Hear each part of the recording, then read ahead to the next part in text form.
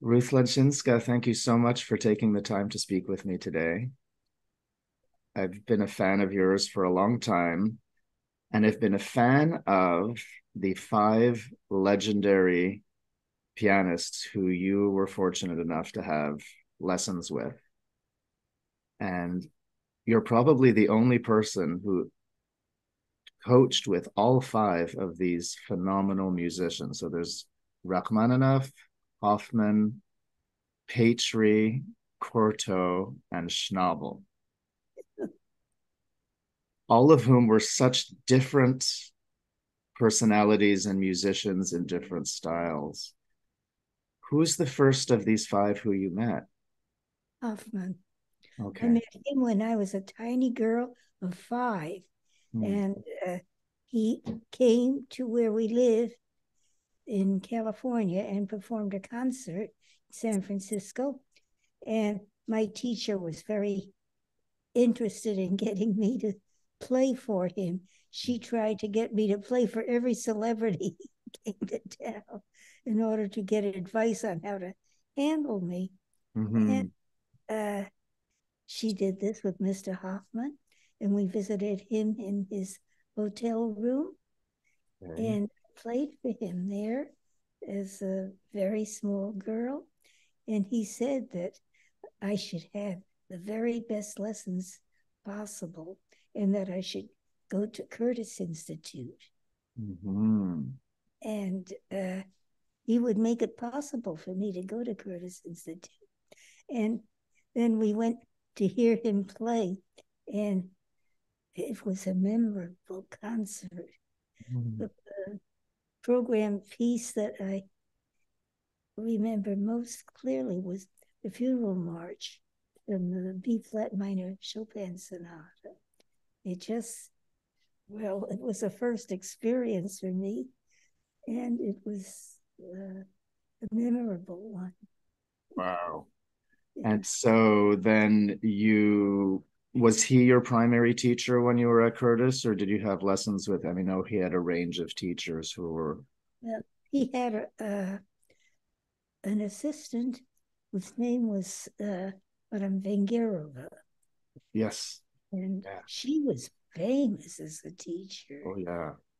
And she drilled her students in all the scales Mm-hmm. in different positions. You had not only to play the scales up and down, each hand alone, both hands together, but in thirds and in sixths.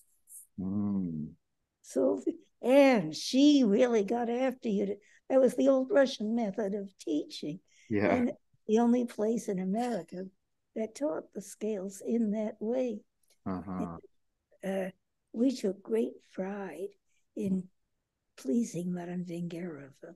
Mm-hmm. Wow. Amazing. And did you have any other lessons with Hoffman directly, or you just got to hear him play or meet him at other times? Well, he, when he was in town, he invited me to his home for lessons. And I didn't realize that the lessons were the thing I was going for. I thought I was invited to play with his little boy, Anton. Right. And I look forward to those as, play sessions. I was only 5 years old. Right. And Anton was about 6. And he always had a pair of jacks in his pocket.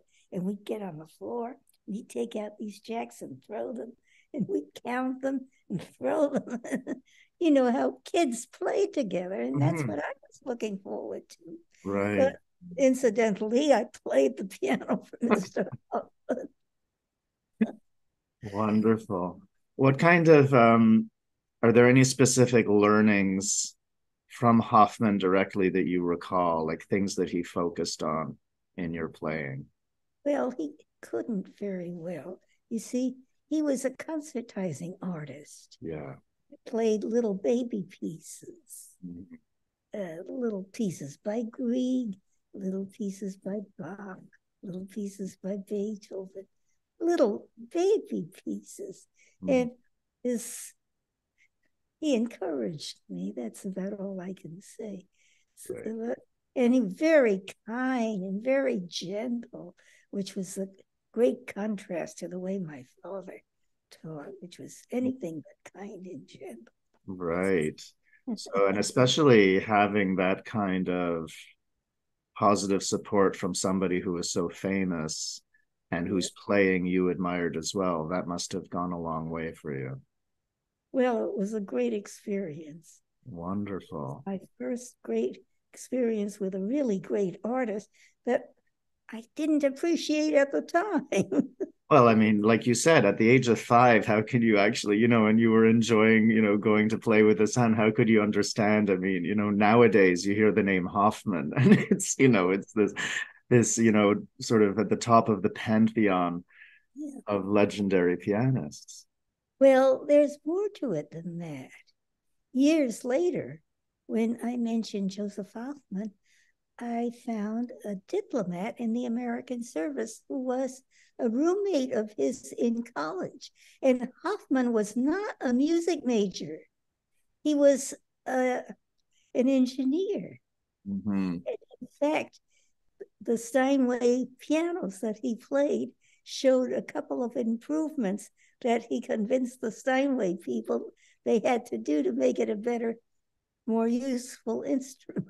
Yeah, no, he was an incredible inventor. I mean, he was a brilliant mind. Yes. So, oh, that's amazing. Something that was not musical Yeah.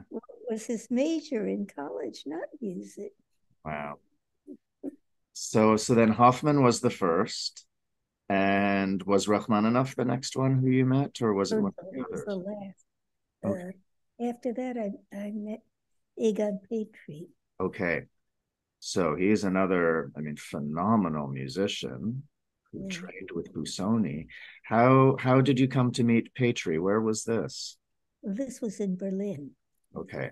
Father decided very early that I would get better training in Europe because Hmm. there were more people who were training in that particular way than in America.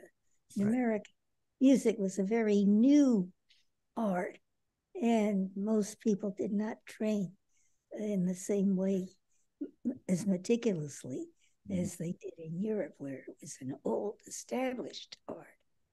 Now, Egon Petri was the son of Henry Petri, and Henry Petri was a great violin teacher, and my father aspired to study with him. And he produced his son, Egon. And so my father decided, well, Henry Petri's son should be a good teacher for me. And Okay. also, we had met someone in California named Gunnar Johansson, who Mm-hmm. had excellent reputation as a Yes. performing pianist and teacher. And he had studied under Egon Petri. Right. And so we went to see Mr. Petri. And Petri taught in the studio of Ferruccio Busoni. And Madame Busoni, widow, would come in where all the students were waiting early in the morning, like 9 o'clock, and she'd bring a box of chocolates and she'd say, "Would you like a chocolate?" "No, no." "Would you like a chocolate?" "No." And because she said no, nobody dared to take the chocolate. Nine But she o'clock. 9 o'clock's a bit early in the morning for a chocolate, anyway. but she offered them in any case. Let it not be said she was not a good hostess. Yeah. Oh my goodness. And so then, so were you still 5 at this time, or a little bit older? 6. 6. Okay.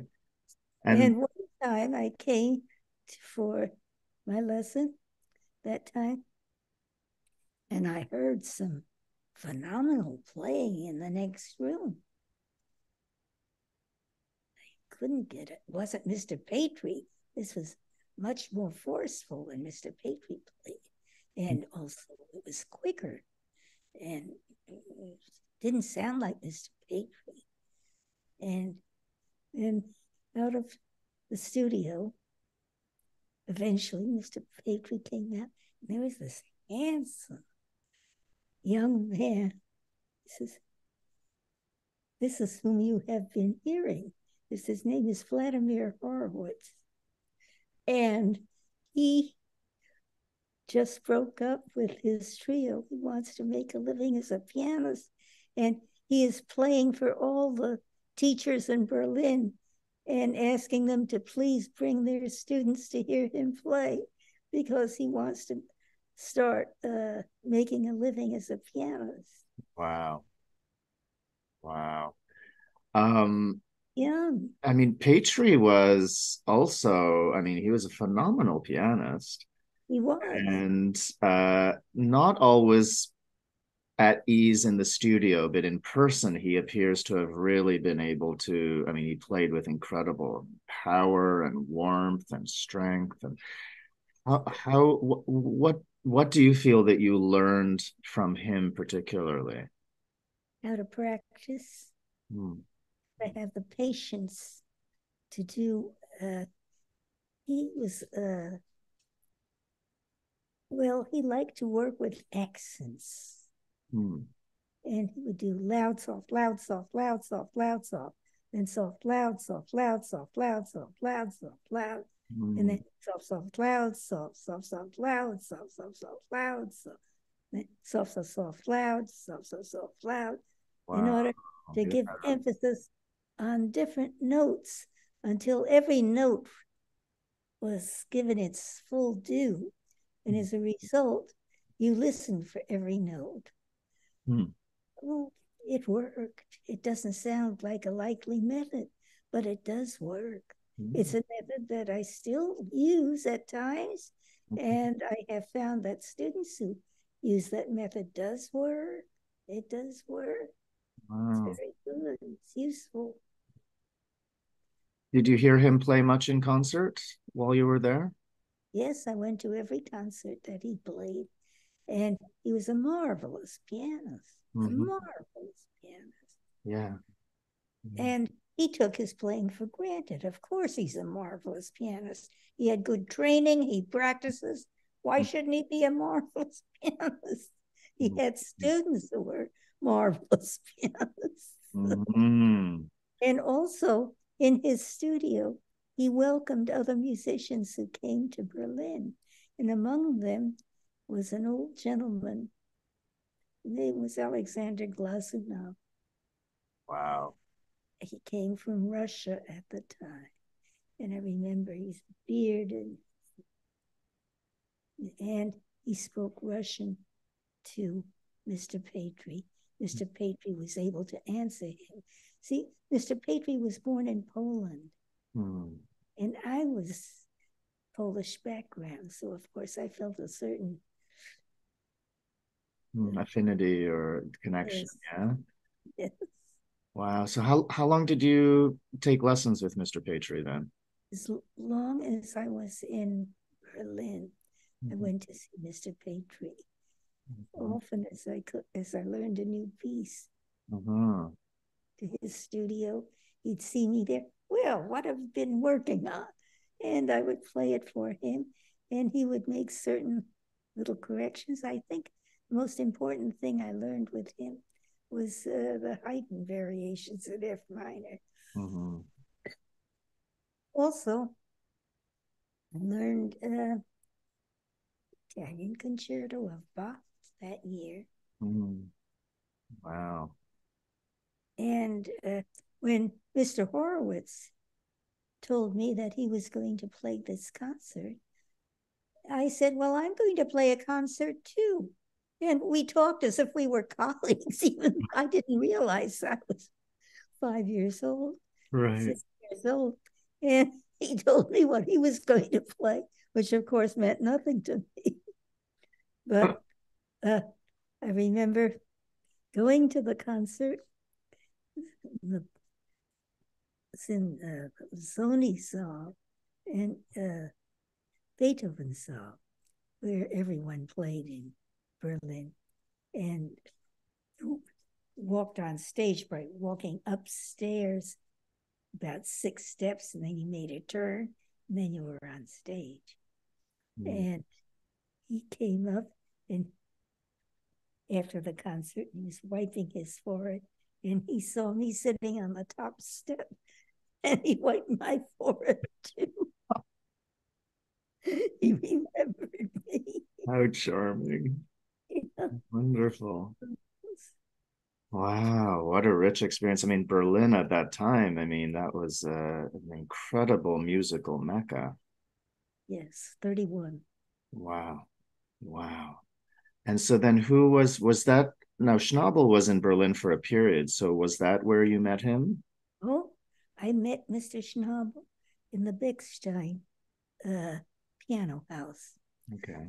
He liked to go there to try the various pianos, the new pianos as they came out. And I like to go there because one of the things that a pianist goes through is nervousness about playing new pieces Mhm. on different pianos. You Mhm. can play it fine on your piano at home, Mhm. but you go to another piano and suddenly you can't play it. Yeah, it Right. doesn't. Yeah. And you have to get used to playing the new piece on different pianos. Mhm. And the only way I could do that was to go to a piano store, play it on this piano and then on this piano. This. By the Right. time I got through playing it on 15 or 20 different instruments of various quality and various response, I knew the piece. Yeah, Yeah. indeed. I wasn't afraid of it anymore. Brilliant. Mhm. So then you met Schnabel at I Bechstein. went to the Bechstein house and I was trying out some kind of a new piece, probably one of the two little uh, Beethoven sonatas, Opus 54. No, no. Da dee da da da dee. Mm-hmm. I Da, know the da. one. I Yeah, forget the number too, but I know the one. those sonatas. I was trying those out on the various pianos, and Mr. Schnabel asked somebody, "Who is that playing?" And that somebody directed him to me. He said, "It's a little 6-year-old girl." And Schnabel wanted to have a look. And my father didn't need a second invitation, pushed me forward and had to play for him. And Mr. Schnabel invited me to come and listen to his students play. And then he invited me to play. And of course, after hearing his wonderful students, I tried to play somewhat like them. And they all applauded me. And I started learning. And Mr. Schnabel started showing me little things that I Hmm. do to make my sonata sound better. And that's how I learned. Wow. What do you remember anything specific from of what he was showing you or Well, yes, I played at that time a Mozart sonata in F major. Dee da dee da da dee da da da. When I came to uh, the second theme is dee da dum bum ah da dum bum. Well, he said I played it too stiffly, and that I should try to play it more as if I were speaking. And he said some words. He said, Eine Blume, eine Blume, a Mhm. flower. And I should make it sound like a flower with the delicacy of a flower. And that was his way of making music.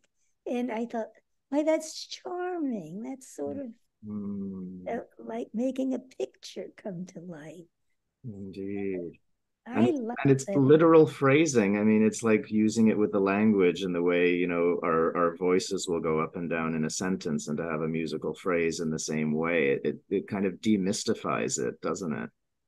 Well, it puts it in a new light. That's it. I wasn't playing C, B flat, A, or what have Yes.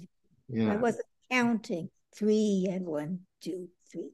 I was a flower. Beautiful.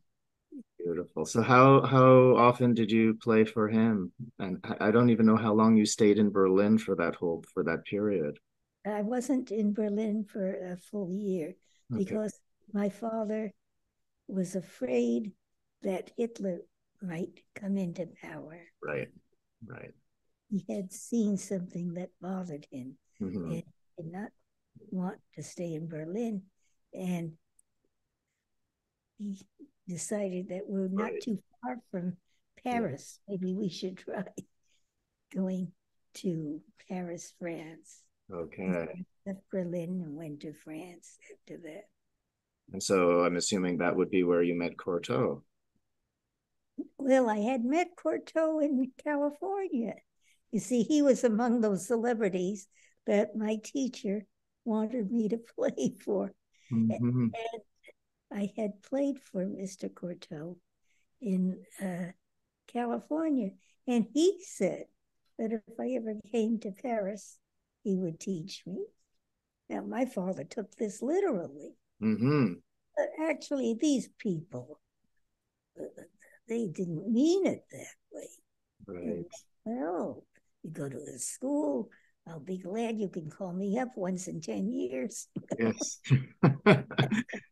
And and so then from Berlin you went to Paris and you called up Mr. Cortot? And Mr. Cortot had a whole school. It Yeah. was called the École Normale. Yes. And it was a place where young musical kids could go and learn how to be professional musicians. And it was run by a friend of Mr. Cortot named Mr. Mongeau. Mr. Mongeau, very proud of the way he ran that place. And I wasn't the only prodigy that attended there. At the time that I was there, Mr. Mongeau was very proud of a Spanish boy. And every time I was there, Mr. Mongeau would say, his Mozart is so great, it's so delicate, it's so fine. And my father was furious at having to listen to this. Oh my goodness. Do you remember the name of this fellow, this pianist? No. I'll do a little digging. I'll see a friend of mine is an expert on the people who trained in France, and I'll see if I can track down who this fellow with the fine Mozart was.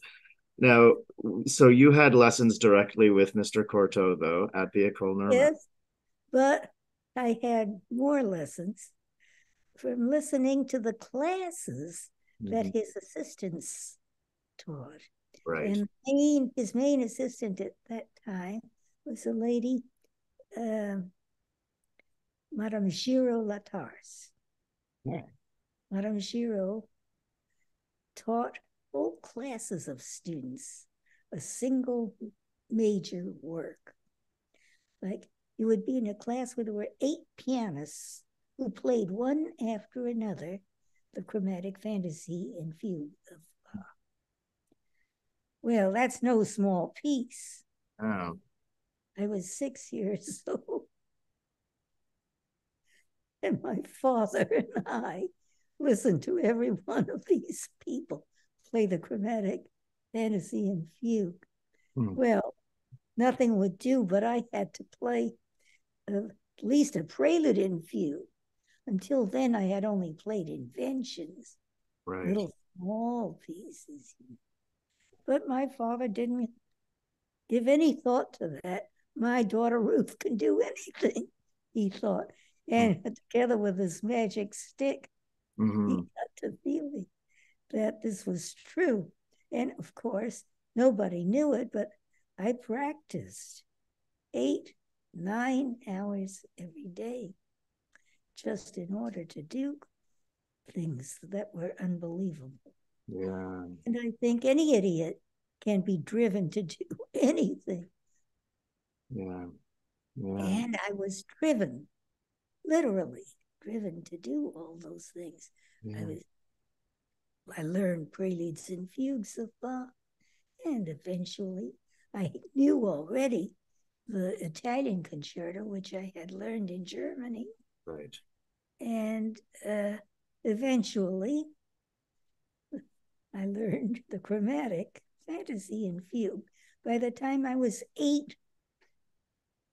Now, you weren't still in Paris, so you didn't get to play it for her, did you? At the École Normale. Well, I stayed in Paris. Did you? Okay. Stayed in Paris until I was 14. But of course, between times, I would go to America for 3 months and play a lot of concerts. Somebody had to finance all this. Mm-hmm. The concerts finance our living in Paris. And so did you stay, so for all that time in Paris, were you at the École Normale then or working with other teachers? I was working with other teachers as well. Mr. Cortot was dissatisfied with the way I sight read. Okay. And he recommended that I go to the Conservatoire. And so I went to the Conservatoire, and they immediately put me in a sight reading class, which meant that I showed up at 9 in the morning, and I was given a bunch of cards. From 9 to 10, I had to show up in this trombone class and play the piano. Wow. It was a trombone class for beginners. So if I played a few wrong notes, it didn't matter. But I had to read. At 10 o'clock, I had to show up in this voice class, sopranos. So I showed up there, and the voice was not opera star, but some young kid learning, and I had to play the accompaniment. Well, it didn't take long for me to learn how to sight read. Right. In this way, because for 8 hours, I just every hour on the hour, play a different kind of accompaniment. Wow. And I learned. I was a good sight reader at the end of the time. And I also made friends. I made friends with other people. And I learned from a lady named Madame Marguerite Long, who was a very highly respected French piano teacher. She was a special friend of a gentleman named Maurice Ravel. Mm-hmm. And Maurice Ravel had written a piece that nobody could play. Nobody. They took one look at it and about fainted. That was called Jerdon. Mm. And she showed this to me. I was 11 years old at the time, and a pretty good sight reader, I might add. Mm-hmm. I looked at that, just, no, don't make me learn that. But she said, if you learn that, I'll introduce you to Maurice Ravel. I wanted to meet Maurice Ravel, but I didn't want to. I couldn't at that time. Really? Of course, but you did? I did meet Maurice Ravel because all the kids knew him. He conducted a class in composition, and he was a fabulous teacher.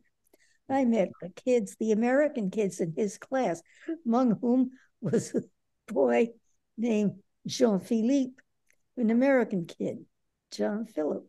Mm. Well, Philip was the name that his parents chose because he was the king of Portugal and the boy was born on his birthday. So he was John Philip. His last name was Sousa. And this kid was something of a genius.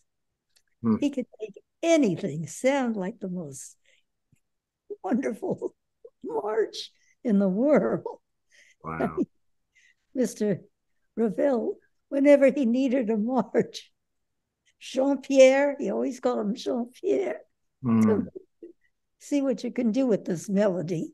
And maybe 2 hours later, Jean-Pierre was there And on the piano, he'd bang it out. Da da dum bum bum bum bum ba dum bum bum bum bum. Everything turned into a march. Wow. Fascinating. I mean, I'm guessing, I mean, around that time, that would have been when Ravel wrote his piano concerto for it, which was dedicated to Marguerite Long. Mm-hmm. Right? That was around 1932 or so. Really? Wow. What a time! What a time to be around these incredible musicians. Well, you couldn't help but be a musician if you were with them all the time and you heard them and you heard the same thing over and over and over, not necessarily directed to you, but to the people around you. Yeah. And you spoke to the people around you, the other kids. We were kids, you see. Now you must have been speaking French then. Of course. That was one of the main things, is that I got to speak French pretty fluently, and it was a language that I had all to myself and to my sisters. And it got to the point we were told when we had a meal at home, if you can't speak French at table. So suddenly it would be silent because my sisters and I always spoke French together. And it irritated my father because he couldn't follow us. It takes an adult a longer time to learn a language than for children. And of course, we use the language because we heard it all the way around it. Yes. My two younger sisters went to public school and they learned French quickly. Yeah. And I heard them talk and I picked it up. And I heard French in the École Normale. I heard French in the Conservatoire. So I picked it up too. And wow. So French. When you first met Mr. Cortot in the United States, were you speaking English with him or was he speaking French? Oh, I didn't speak French, you see, that time. So he spoke broken English, not well at all. Right. So he said that if I ever came to Paris, we should look him up. Yeah. And we did, first thing. Wow. And the next thing I knew, we were at the École Normale, and I was sitting in the class with Madame Giraud. He had also a very good assistant whose name was Madame Lefebvre. He was a fabulous pianist and teacher. Yes. Wonderful. And I was learning. Did you hear him in concert? Do you recall? I mean, you recall hearing Hofmann in concert and Petri. Did you also hear Cortot in concert? Many times, and went to all of his lecture recitals. So he gave those very frequently. He thought of himself not as only a pianist, and also he conducted the orchestra for me the very first time I played with orchestra. Really? What did you play? I played the A major Mozart concerto. Wow.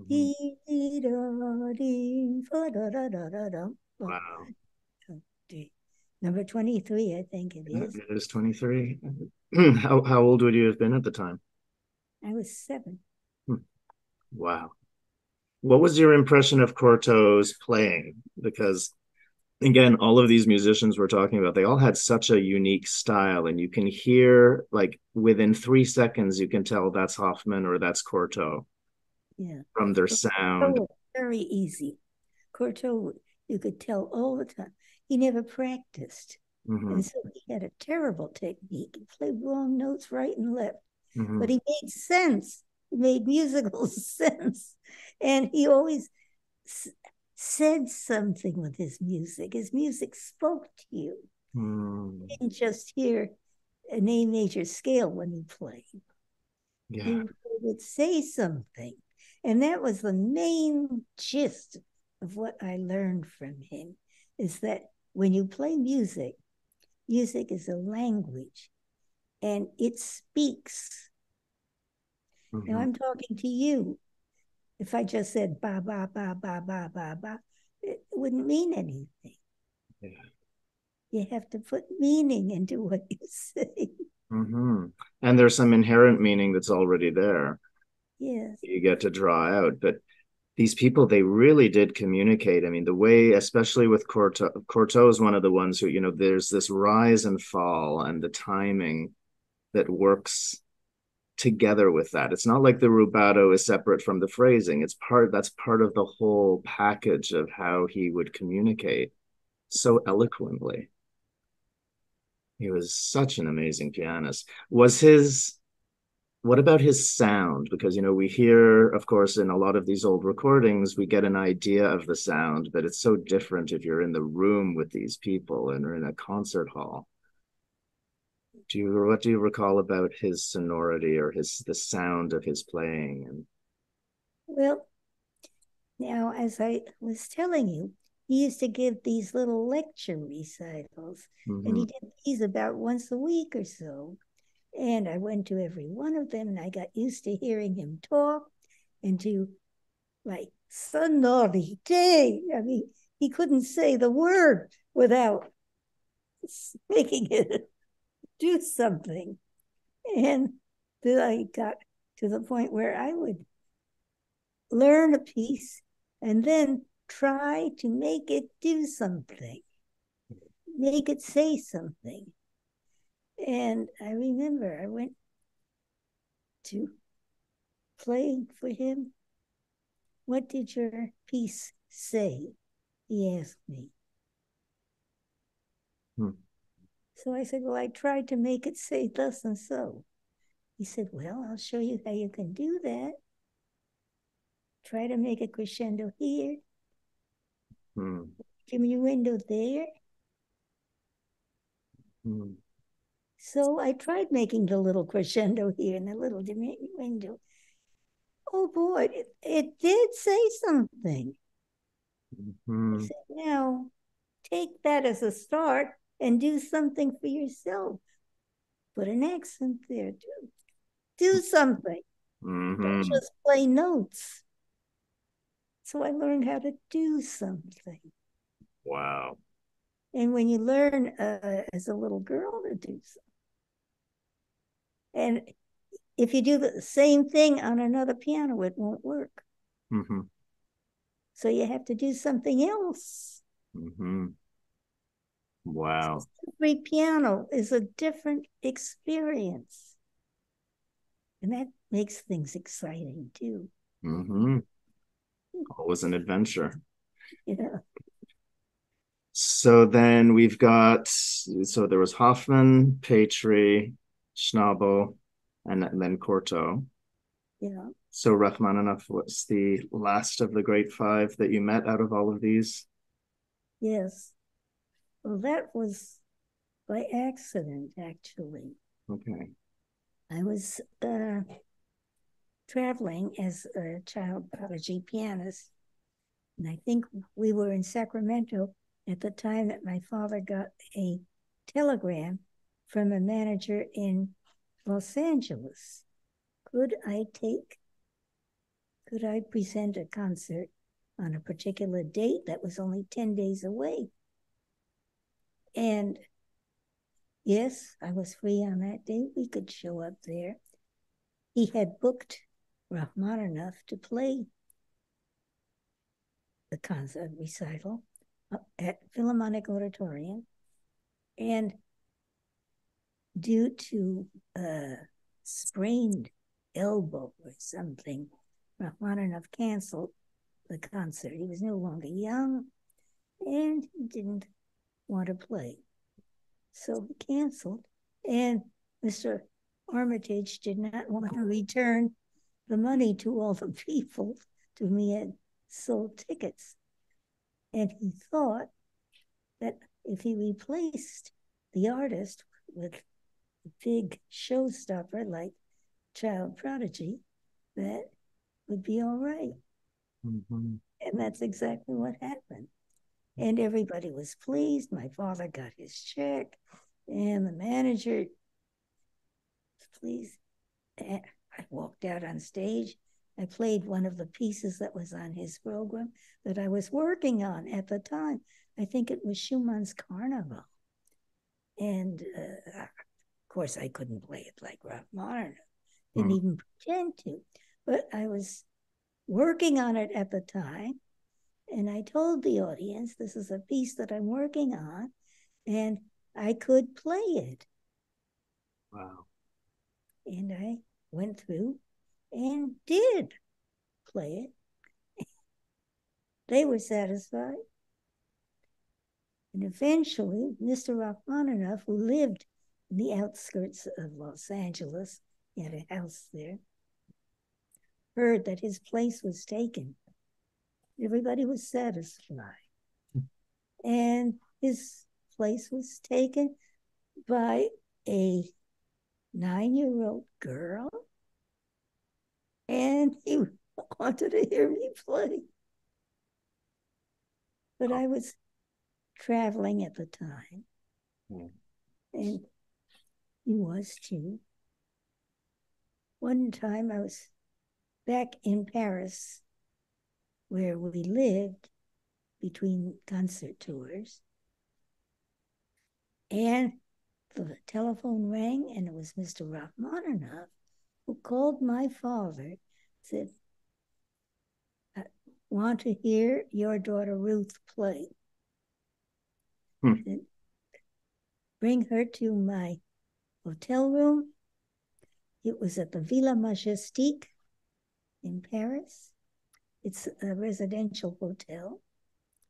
And bring her to my room 10:30 on such and such a day.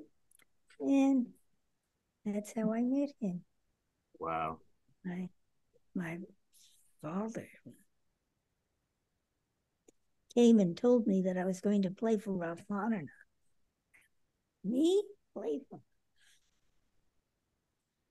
Well, he just called up and asked to hear you play.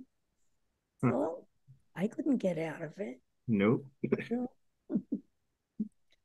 well, so I went there, and here, when we got out of the elevator, I heard this very slow practice, very slow. And I thought, gosh, she's got a slow student. But we rang the bell, and the playing stopped. Realized it's Mr. Rachmaninoff playing that slow. Mm-hmm. And he opened the door. He was an immensely tall person. Yeah. And I was quaking in my shoes. And I'm a very small girl. And he looked way down at me, and he had this long hand with long finger pointed at me. And he said, you mean that plays the piano? That was how I met Mr. Rachmaninoff. Goodness. I was really quaking in my shoes. Well, anyway, my father gave me a good push, get inside the door, and Mr. Rachmaninoff could see that I was dazed. Mm-hmm. He said, sit down in that chair. I sat down, and he took from his pocket picture. It's a picture of his speedboat. He loved fast cars, fast boats, fast anything, and he loved to drive them. He said, this is my boat. I have a place in Switzerland, and I go in that boat, and I can press this button that you can see here in the picture, and the boat goes all over the lake, and he was drawing that, and I was following his hand in circles as he was showing me that. And I started to laugh, and he could see I was all relaxed then. Wow. Now you can play for me. So I thought he was nice. Wonderful. Yeah. Do you remember what you played? Well, something that I had practiced on, maybe Bach or something. But whatever it was, it's, Hmm. The main thing that he told my father was something my father didn't like to hear. He said, don't make her concertize. Hmm. Let her learn. Let her become a good musician first. Let her know what she is doing. Hmm. It was wise counsel and something my father did not want to hear. Imagine. But somewhere during there, Mr. Rachmaninoff said, what's your most difficult piece? And at that time, my most difficult piece was the Ronda Brillante of Van Weber. It's a nice showpiece, something to end my programs with. And so I was practicing on that. I said, what key is it in? In flat major. He said, play it for me in G major. Oh, well, I have perfect pitch. Slowly, note by note, I did about 2 lines. Both hands together, but I could do it. Hmm.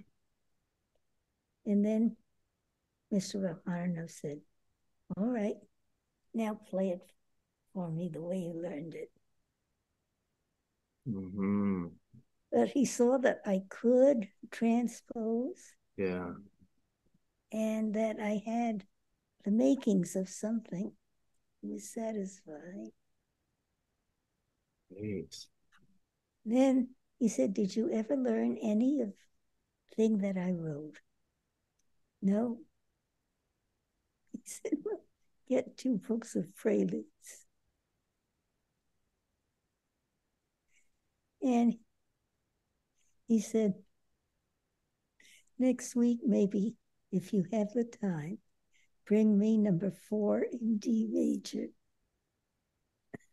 Mm-hmm. That's a darn difficult prelude.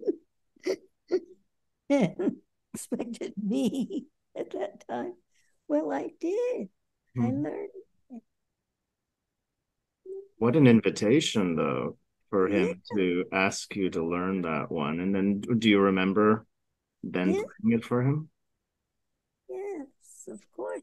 Somebody like that is like a grandfather. Hmm. Tells you to learn something, you learn it. Mm-hmm. And he tells you how to do it, shows you how to do it. Amazing. One of the things I did, he said, your sound. He said, you sound just like a little girl. I said, but I am a little girl. He said, when you sit in front of this instrument, whether you're 7 years old or 70, you are a pianist.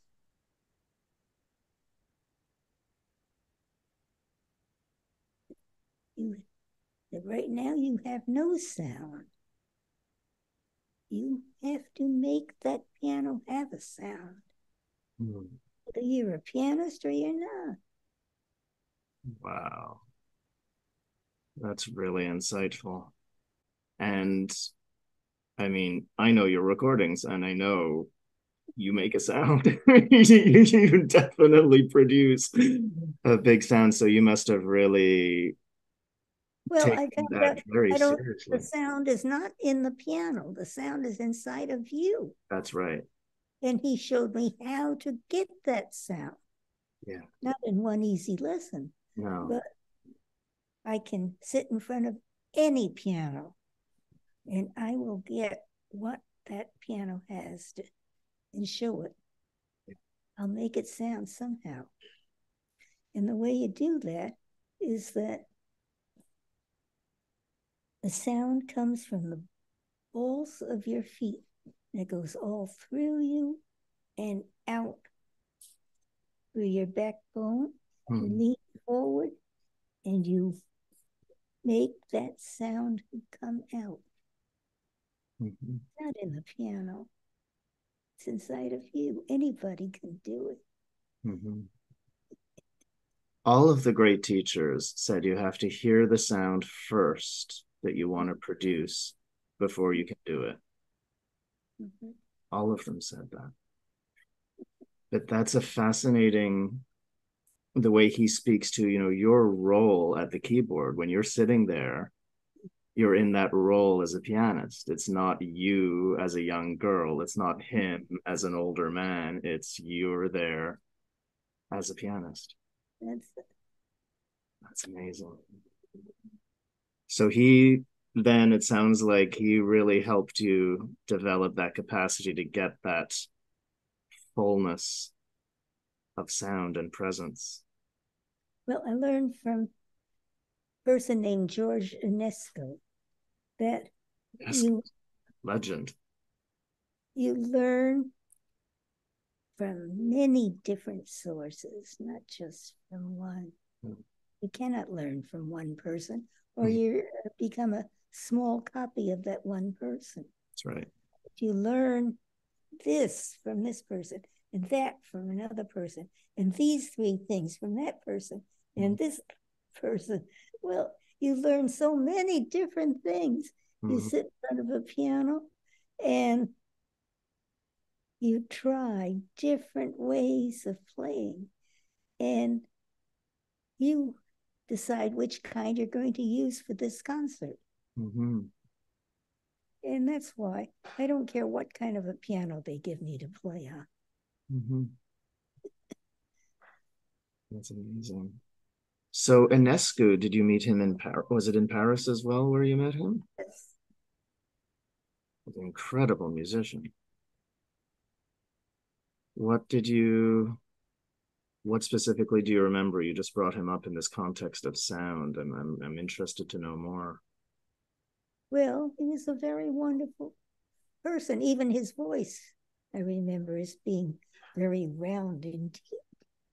Very nice gentleman. Amazing. So you really, just the richness of meeting all of these people, like you said, and learning from all of them.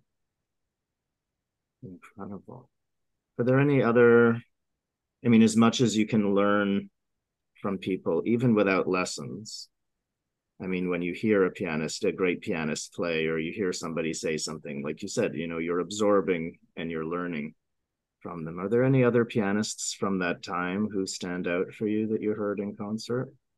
Look, I learned from everybody. Mm-hmm. I learned even from pianists whom I don't like. It's true. Yes, yes. I learn. That's why I say it's always a learning experience. Yeah. It isn't because I'm brilliant or anything. I'm not. But I have learned how to listen. Mm-hmm. And I try to produce something that I feel is possible in the music. Mm-hmm. Now, you've recorded extensively. I have this, and I love this wonderful set that came out a few years ago of your Decca recordings. And when we were talking about Petri, one of the things with him, for example, is, sometimes he was on in the studio and sometimes not. And I think a lot of artists could be really comfortable in front of the microphone, and other artists were really at their best on stage. Was there a difference for you? Did you have a preference? Well, every time that you record, it's a different experience. Mm-hmm. My first recordings that I made knowingly, there were 3 different microphones in the studio, which I didn't fuss with, but which they fussed with incessantly. And I would play on the piano and microphone, all over the place. But I had nothing to do with it. And the most irritating thing was I would go backstage and I say, all right, can I hear what that sounded like?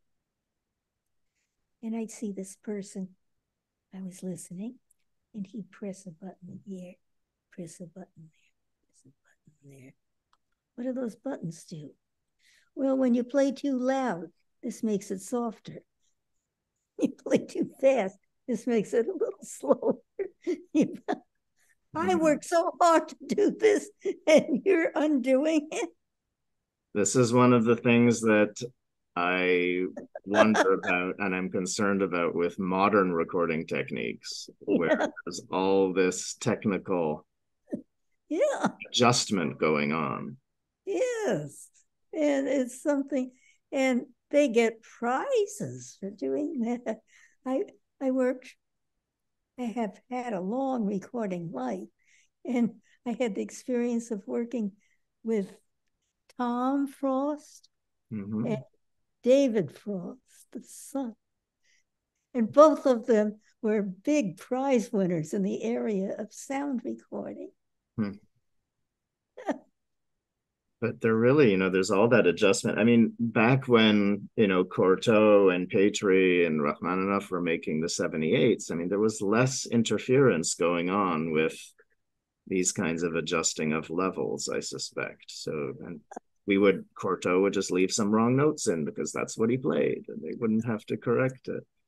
Well, when he played wrong notes. I mean, he couldn't play without them because he never practiced. Yeah.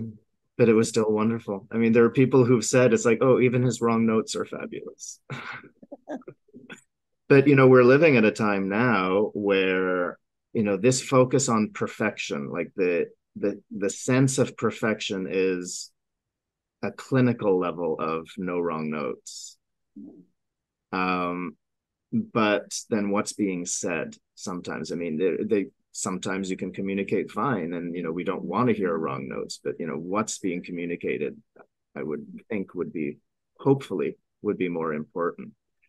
And recordings have changed everything because you can just listen at home when you want, and you listen and I put you on repeat and the same performance comes out. Did you prefer playing concerts? I mean, I know a number of artists just they did recordings because that's what an artist would do, but they really preferred the spontaneity and the engagement with an audience in live performance. Was that something that you preferred, or you were at ease with both? It's a hard question to answer. Mm-hmm. Making music is, as I said, it's a kind of communication. Mm-hmm. Now, a lot of times I would feel terrible. I would be exhausted, just tired, just not feel good.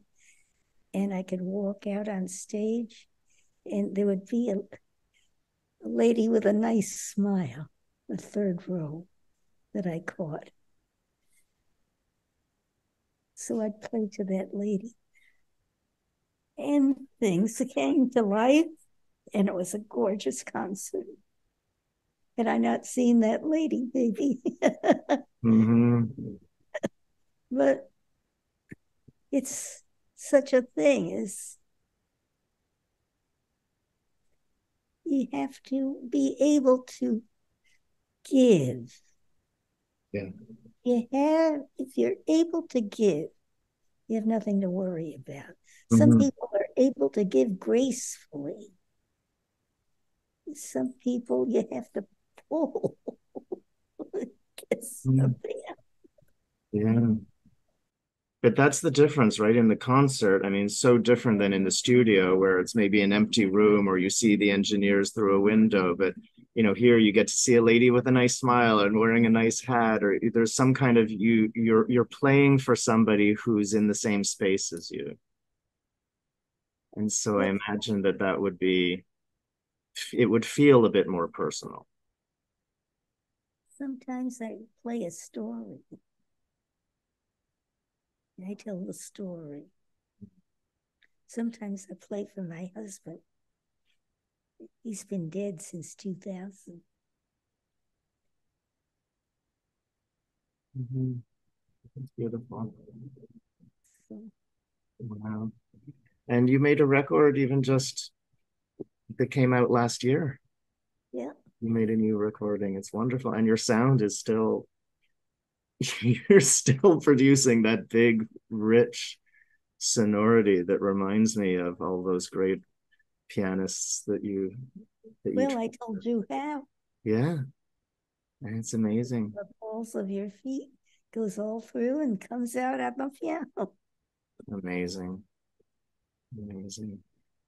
And I'm just trying to think what else I'd like to ask you. It's so fascinating to be able to speak with you and hear these stories of these, I've admired all of these musicians for, since I was a teen and they discovered these historical recordings, 35 years ago. And you got to meet all of and hear all of these incredible musicians, and they all had such different personalities. That's one thing that stands out, that you, like we were mentioning before, you could hear Hofmann's sound that was different than Cortot's sound, and that would be different than Schnabel's sound. But they also had such an individual approach, each of them at the keyboard. Like their style of playing was different. Was it challenging for you, having learned from all of these different people, to have your own style? Or did you just did what you wanted? I think that I give the best I can do every time I sit down to play. I don't think about Mm-hmm. anything else. How can I make this sound like that? Sometimes it's a story that I'm trying to tell.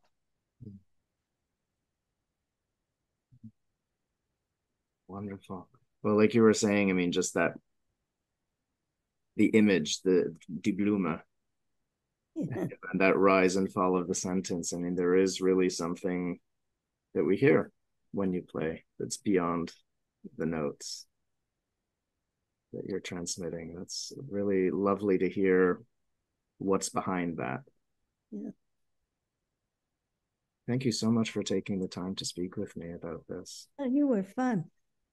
Well, likewise. I mean, it's just really fascinating being able to know, because I think so many people look at the keyboard and they look at the page and they see the black dots and they see the black and white notes, and there's all of that that needs to be navigated, but there's so much more that's behind all of that to be communicated. Can't really put it into words. That's it. That's what's so hard, and that's the difficulty. The musicians couldn't put it, the composers couldn't put it into words, and they put it into music, but then that's another level of difficulty. How do we communicate all of that? Wow, so insightful. Thank you so much for your time. It's been Well, lovely a good speaking. interviewer. Well, thank you. Well, you're a wonderful interviewee. Thanks so much.